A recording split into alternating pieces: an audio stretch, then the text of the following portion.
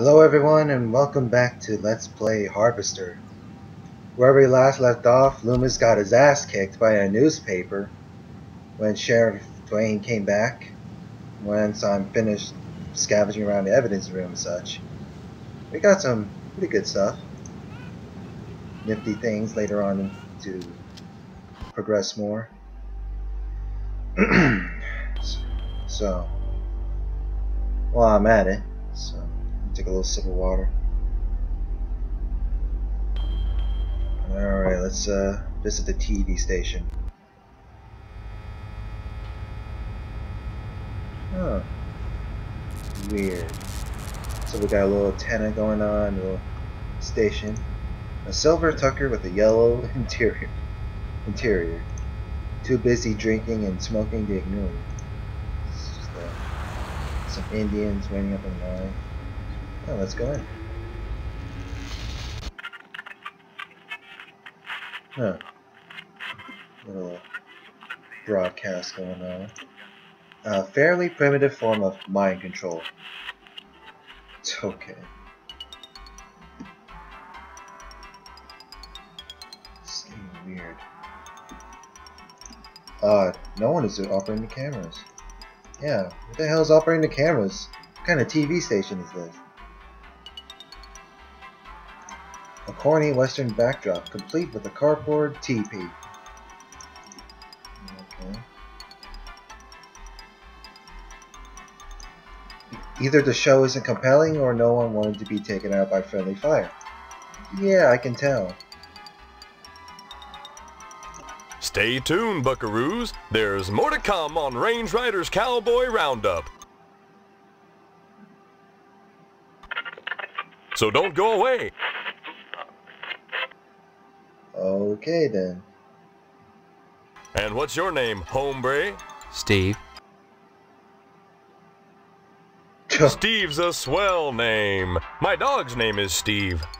What the hell? Would you like my autograph, Steve?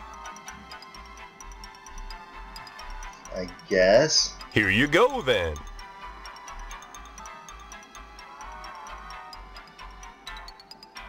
Violence? What about it? Show and watch your show. Don't you think it's violent? Violence is as American as apple pie and low SAT scores. Where would we be right now if the Cowboys hadn't gone out west and butchered innocent people to steal their land? Answer me that, Mr. Know-It-All. But what about studies that have shown that children become more violent when watching violence? Buckaroo, I rip the guts out of godless heathen Injuns. Most kids don't see godless heathen Injuns on a regular basis, and if they do, they better either get their eyes checked or do like old Range Rider and shoot the bejesus out of them. Damn. Unless they want to go untreated for psychotic hallucinations, or wind up with their scalps hanging from a buckskin belt. Oh god. Oh, shit! Ow! Shit on a stickaroo! Oh my god, the scripting on this.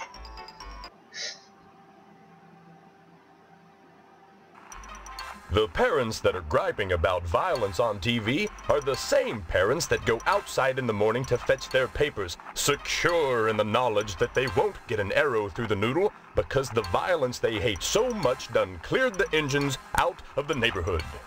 Yeah, civilization has benefited from violence.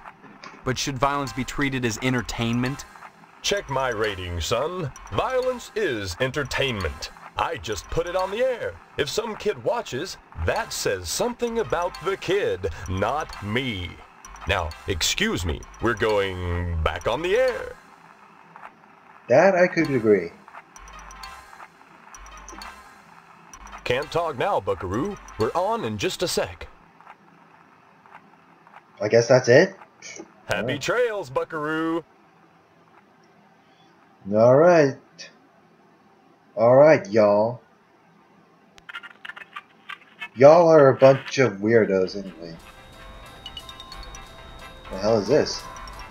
Very poor reception. Strange, since the broadcast originates from here. Alright. An assortment of empty cubicles. Either McKnight loves to call salad days as an insurance salesman, or he can't keep his employees happy.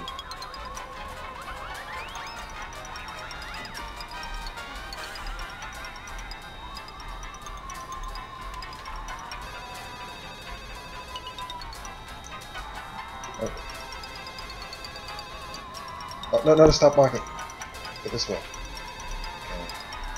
Okay. Is that it to examine? Let's talk to him. Hey, Sport. This is a private office. Yeah, I know, Mr. McKnight. I own and operate this station. Have you brought me some news for tonight's broadcast, or... I've lost my memory. That's news. The hell it is! You always were a kidder, Steve. Shut up. Any real news to tell me? Actually, I was just wanting to know more about the TV station. Hey, WHAR is the only television station in Harvest. Since the old Sentinel went under, what with the newspaper building burning down and all, we're golden. Nobody competes with us, Sport. What an odd coincidence. Hey now, Sport, that's an irresponsible allegation. I had nothing to do with that fire. Just because WHAR may have benefited from it and I danced on the ashes a little doesn't mean I torched the place.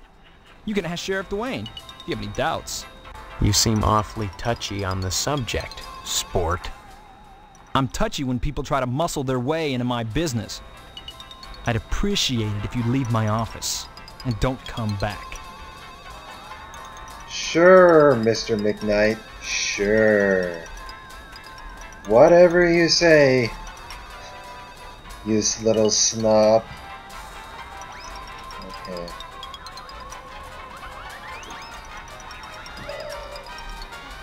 No, I want to,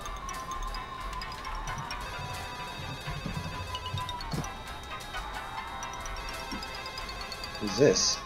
A picture of a gorgeous model, signed with "Kiss My Pineapple," Fred Muffy. Oh, it's a safe. Mr. McKnight's secret safe. It requires a number combination before I can access. If you don't get out of here right now, I'm having you arrested for trespassing. All right, Sport, I warned you.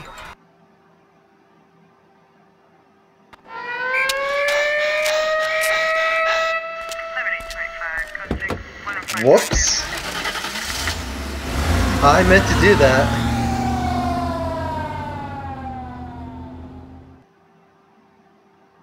Now what?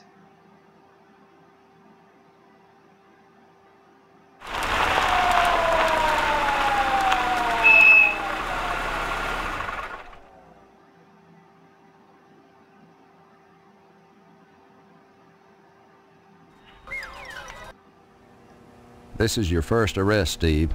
You just remember, we've got a 3 strikes, you're out rule here in Harvest. But you keep your nose clean. You hear?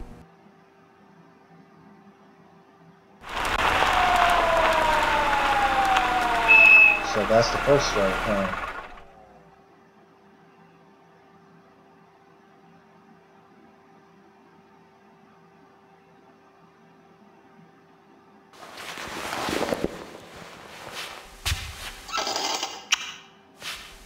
What the fuck?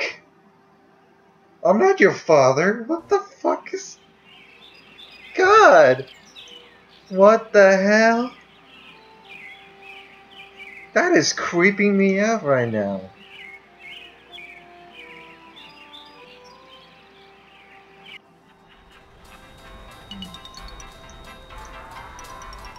Let me see what I can actually do.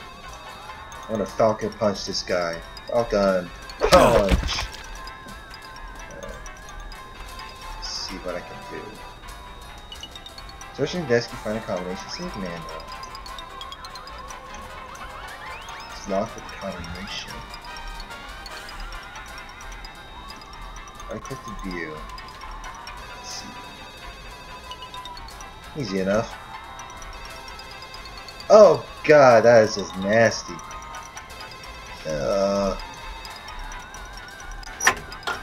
Open the safe. We got in here. It's the deed of the TV station. Okay. Let's see here. Lance McKnight and Dwayne.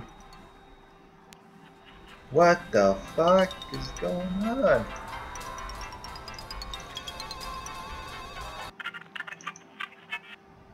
What, I could actually get away for killing him? What? I thought I'd be arrested for murder. Nah, let's not do that. I think we're done.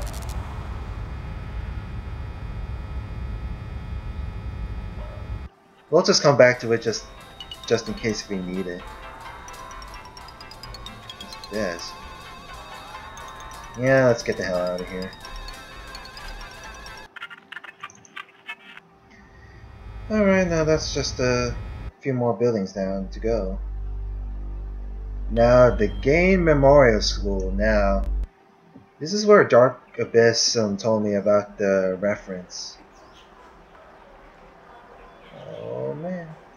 Oh, there's a sign. Nothing there. Just a typical school. Boy, I hate school. Oh, what do we got here? The door is locked. Fire alarm. This means it's a glass protected fire alarm. Principal Harold will not let you use the fire alarm. These lockers are riddled with inexplicable stains and dents. What else? This drinking fountain doesn't work. Really?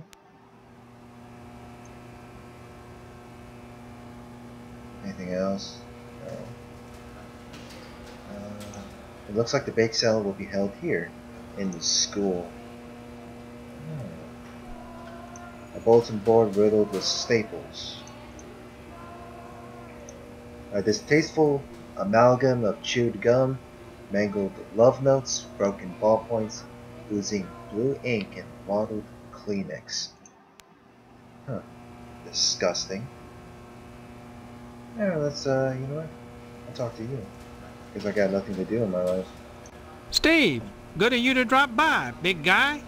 Haven't seen you since graduation. A lot of changes, I hear. You could say that. Good, good. That's a nice part of my job. Turning fine young men and women out into the world, and then watching them prosper. Of course, I was able to reach more people at the old Sentinel, God bless her. But then again, I never got to see the results of my work up close before. Who are you? You know very well I'm Mr. Harold, the principal of Gain Memorial. Steve, I've heard about this amnesia nonsense. I had hoped you'd be in the lodge by now, fine young fellow like yourself. But now, I think maybe you need a little more quality time.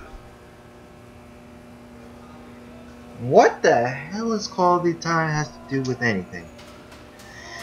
Alright, hold on. Let me just write it up some stuff. And we're back. Finally got some written dialogue. Alright, let's go. Boy, I sure miss the old newspaper. The sheriff never did investigate that fire properly. Call it a newspaper man's instinct. Though I can't imagine why Sheriff Dwayne would cover up anything. I mean, the only ones who stood to profit from the newspaper going out of business was the owner of the TV station, and Mr. McKnight had an airtight alibi. Still, if not for the fire, I never would have wound up as principal of Gain Memorial. Yeah, you are proud of yourself, alright.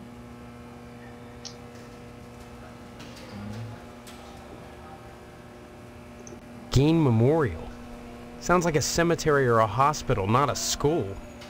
This institution was named for a great man, whose first name escapes me. He epitomized the great potential within us all, big guy.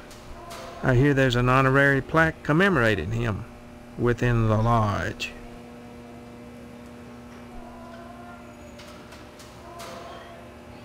So, speaking of that, so yeah, anyway, one of my friends, Dark Abyss, told me that there is a reference involving of a killer, but I still need to talk to him again about that. Yeah. Big guy, borrowing some quality time. The greatest gift I can bestow upon you as your former principal is a word of advice. Join the Order of the Harvest Moon at any cost. Within the lodge lies your future, and without, dust.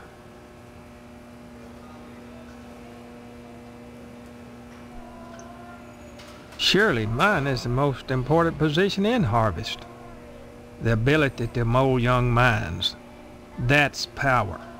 You might think Sheriff Dwayne's the most important man here, big guy. But he only deals with my failures. When I do my job right, the sheriff never sees a thing. Well, I don't know. Your voice kind of reminds me of Herbert the Pervert. Or was it Mr. Johnson? I don't know. Why do you keep calling me big guy? A sign of respect, lad. As principal, my station is higher than yours now, but you never know what the future holds, so you should always hedge your bets and pay tribute to your inferiors. You never know who will come to power, or who, even now, wields it behind the scenes. For all I know, you might already be a member of the Order, with access to the Lodge. If that were the case, you'd be my superior, and I'd be all that much better off having shown you respect and spent some quality time with you. Lodge.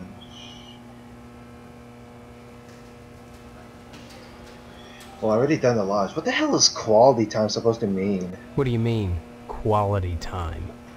Some, like Miss Whaley, favor stern discipline, corporal punishment, Oh, hell no. as a means of socialization.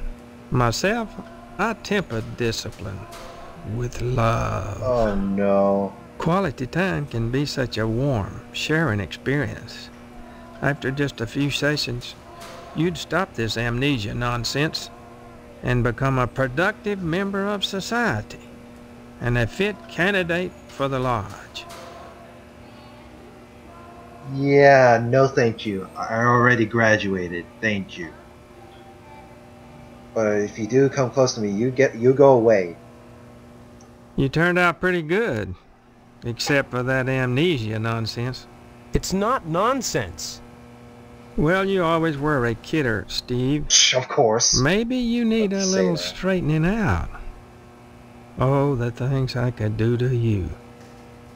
You'd be a much finer young man with just a little quality time. Oh, God. Drop in again soon. Adult education is a wonderful thing, as is adult quality time. You and your quality time. Get away from me. Good Lord. What's in here? Hey, it's a classroom. Interesting. A rough sketch of the lodge. Excuse me. Even the paper cutouts look stunned and zombified. Oh shit, God damn it. This way. Cutouts. Oh, stop exiting! Jesus Christ. Why do I always do that? A projector carefully engineered to sound good when played underwater. Students. The children look stunned and zombified. See, whenever I click this and then exit out, it makes me exit the classroom, which is weird. I don't know why. I think we're done examining. There's the clock. Let's talk to the teacher. Huh, Miss Whaley. My goodness, class, this is Stephen. He used to be a student here at Gein Memorial. Say hello, class. They're reticent. The educator's greatest problem today is the apathy of the students. What's wrong with their heads? Yeah, that's what I want to I know. can tell you in one word, Stephen. Discipline. Thank goodness you weren't a sulky bear. You were always a smiley bear. Then you remember Do me? I even want to know? Not as such. So many pupils, Stephen. They come and they go. But I can always spot those who were nice boys. You can tell from the forehead. The lobes, right, class? I'm glad you stopped by, Stephen. Would you care to say a few words to the class about civic responsibility? No. Not really. I was just passing through. Oh, but you must, Stephen. A positive role model might be just the thing to inspire these little monsters. Stephen, have you any questions for me? Or shall I continue with class? Sure, ma'am. Ask away then. Yeah, we got time. Can you tell me anything about Harvest? Harvest was founded by the Order of the Harvest Moon about 100 years ago. For what purpose? Why, I'm sure you'd have to ask them. You'll find the members of the Order at the lodge. This lodge, what do you know about it? The building itself, like Harvest, was constructed with a specific purpose in mind. That noble intent is known only to those within the Order. You're at about the right age to join them, Stephen, and you will do so if you care about your future. Do I even want to question this? We don't practice corporal punishment here. I've never believed in that old adage, spare the rod and spoil the child. A rod is too thin, but a baseball bat? Oh no. That bridges the generation gap quite nicely. Why do you do this to me? Oh dear, Colonel Monroe is conducting another air raid drill. Everyone into the hallway, quick! I'm getting a bad feeling about this.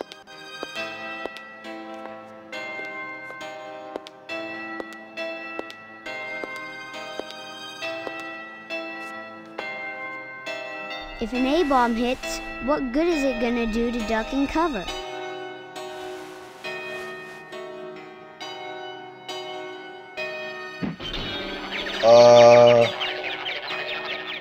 Oh my god! What in the world? My stars, that was exciting. Bye! Stop by anytime, Stephen. I'm getting out of here. Oh my god. Oh my goodness. Just because you have to punish a kid doesn't mean you have to murder him. What is going on, man?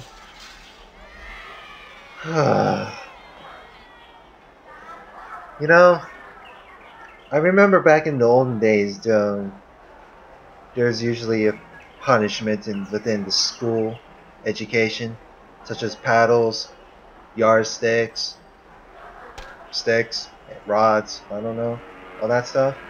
But God, this game is giving me horrible images.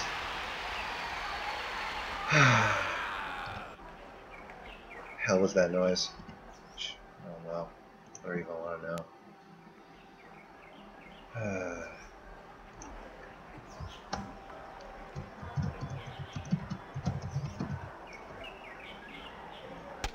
But yeah, I'll just edit it here for now. So next part, we got a couple more places to visit, and then that'll be it for day one, I suppose. But rate, comment, and subscribe, and see you guys later. Have a good one.